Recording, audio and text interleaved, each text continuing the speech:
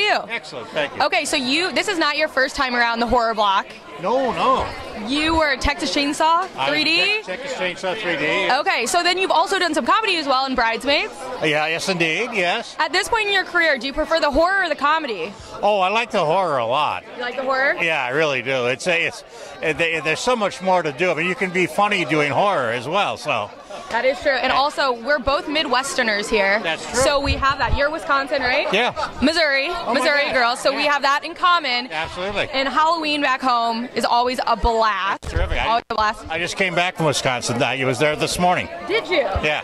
Do you have any Halloween costume planned for this year?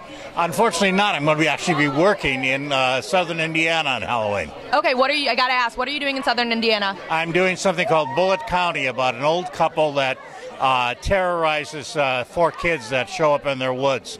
So you really are the horror guy. I have become one, yeah.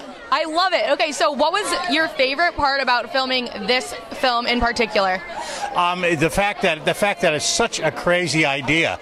That there's a company that will guarantee to scare you, and they will keep it up until a certain time and then stop. And hopefully you're scared, but they also don't guarantee your safety. So that side of it is very interesting. It sounds like my worst nightmare. So my last question for you is, if Fear Inc. was a real thing, what would be your greatest fear come to life? Oh my gosh.